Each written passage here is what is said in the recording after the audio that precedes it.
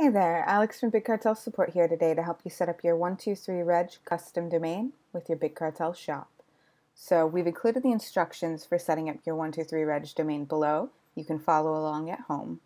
So to get started, I'm already on my Manage Active Products page. If you log in and don't see this page, you can click on Control Panel in the top of your admin to get here. You can select the custom domain that you'd like to use and then select the Manage button beside it. I'm setting up bckeychains.com with my shop. So to get started, we need to go to web forwarding down below. This allows you to set up a redirect so that customers who don't type www can still land on your shop. So choose your custom domain and click on the add button beside it.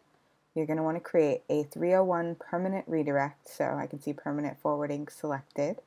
And then you can look down below. So I'm going to be adding the www version of my custom domain. So I can see I'm adding BC Keychains, and I can just enter www.bckeychains.com. You'll be entering whatever the www version of your custom domain is here, after which you can click on Confirm, and you should see that added. So I can see I'm all set up and good to go. And after that, you can click on the back button to get back to your 123reg domain section. So from here, I'm going to go ahead and go back in to manage this domain. And then I can look under Advanced Domain Settings. Click on Manage DNS. Once that loads in, I'll see Basic DNS and Advanced DNS. So I'm going to click on Advanced and then look down below.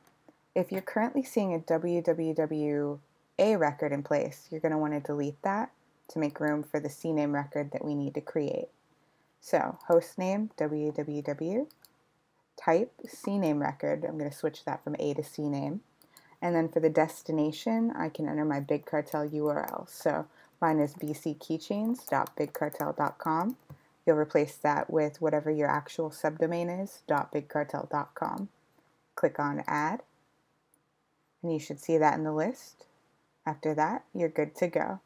So from here, we can actually head back into our Big Cartel admin, and you can look under the Your Shop section to add a custom domain.